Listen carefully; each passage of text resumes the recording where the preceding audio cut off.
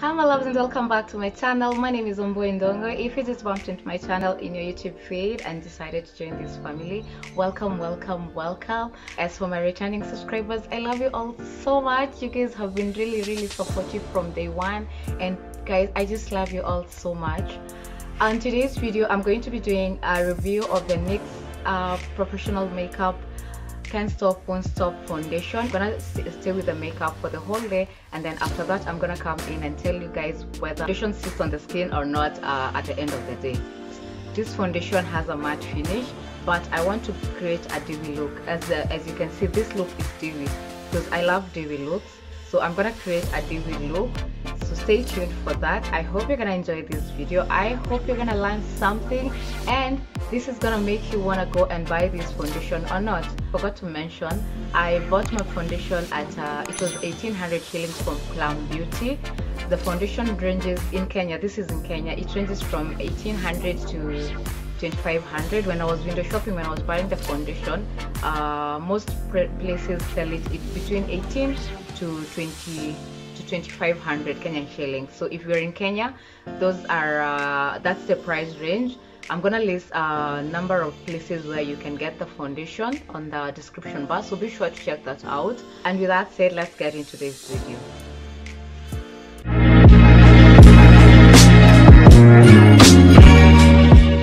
So I'm gonna start off with priming my face first using my Maybelline hydrating primer.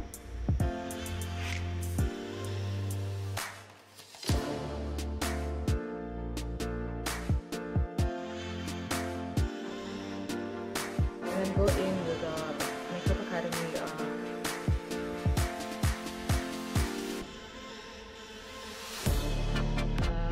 highlight stick. Just highlight this part.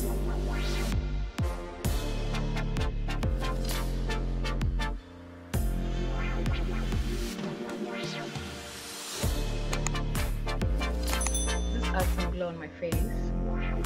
So I'm gonna be doing a review of this foundation, which is the NYX Can't Stop Won't Stop full coverage foundation. It is long wear because they say it stays on your skin for 24 hours, and my shade is warm mahogany. Yeah, that's my shade. So we're gonna see how well this foundation we're gonna see whether it claims to do all the things that is stated on the bottle. I'm also gonna add a few things that they say on the screen so that you guys can read about it.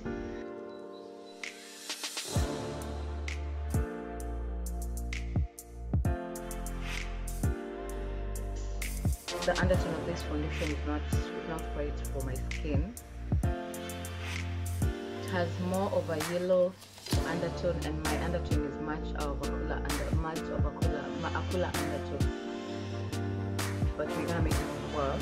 So I'm just gonna blend this first out, and then after blending it out, I'm gonna show you how I do to make a foundation work for my skin type. If you have bought the wrong foundation, you don't have to throw it out or give it out. You can. I'm going to show you a trick on how you can make your foundation work.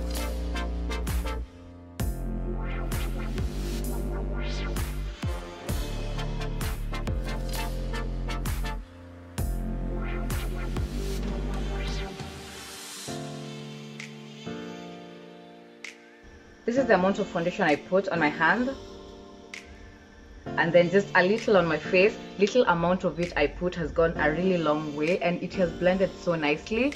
I'm just gonna add a few here because I didn't get to quite cover these areas, and then you can see whether it's also gonna cover, like, these are not dark spots as per se. These are, what are they normally called? Mams.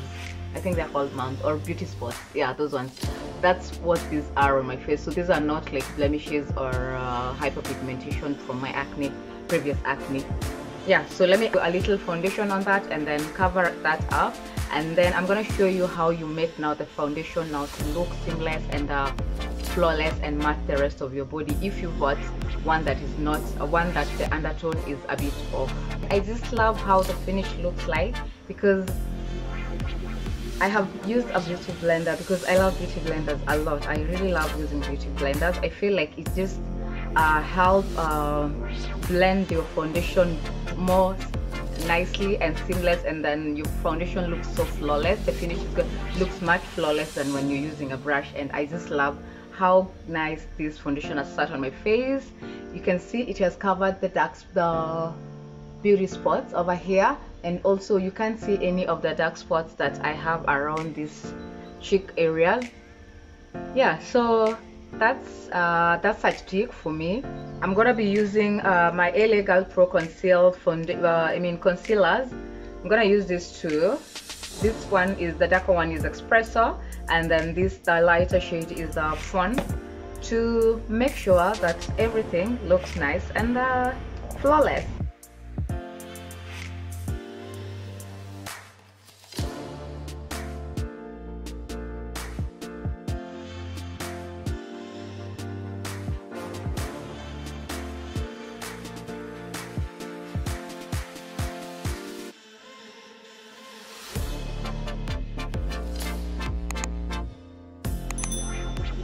I'll go in with the same beauty blender that I use to do my to blend out my foundation, and use the this flat part to make sure that I contour nicely with it, and then I'm gonna use these pointed areas to contour my highlights.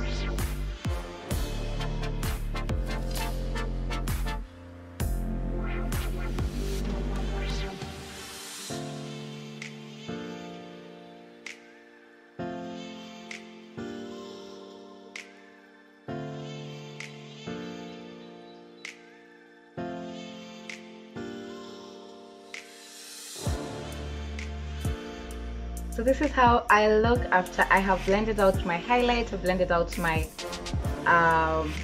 my contour, and you can see how skin-like and flawless my makeup looks like. So the next thing we're gonna do, I'm gonna go in with my, I'm gonna use the Maybelline Fit Me from powder, pressed powder, and this is in the shade 230.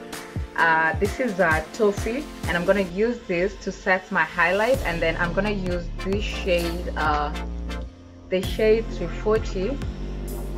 Yeah, the shade 340 to set the rest of my face. Yes.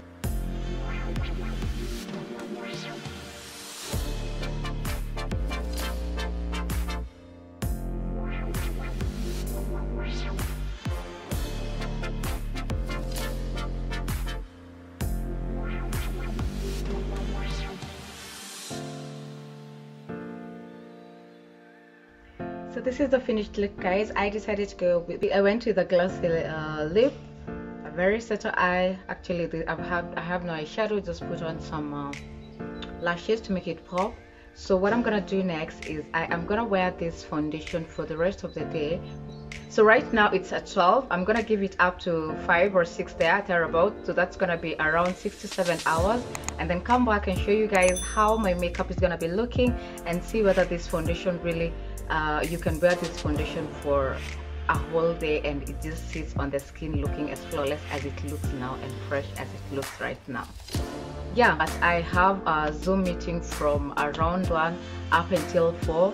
So yeah, that is when now I'm gonna come back and do the test wear.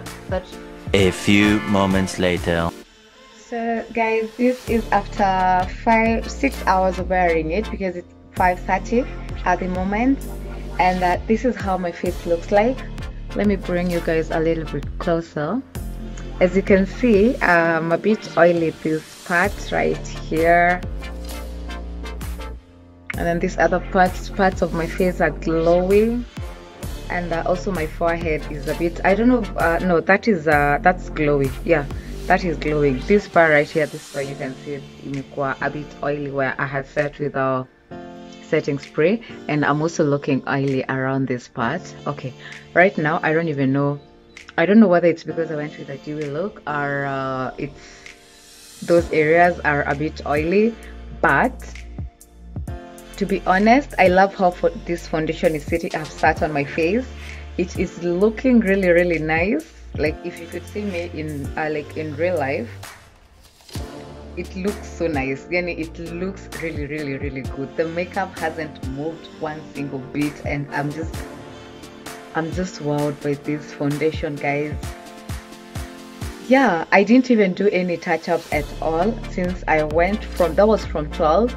I went in for my Zoom meeting, and then I've had lunch. The only thing actually I've topped up is the gloss.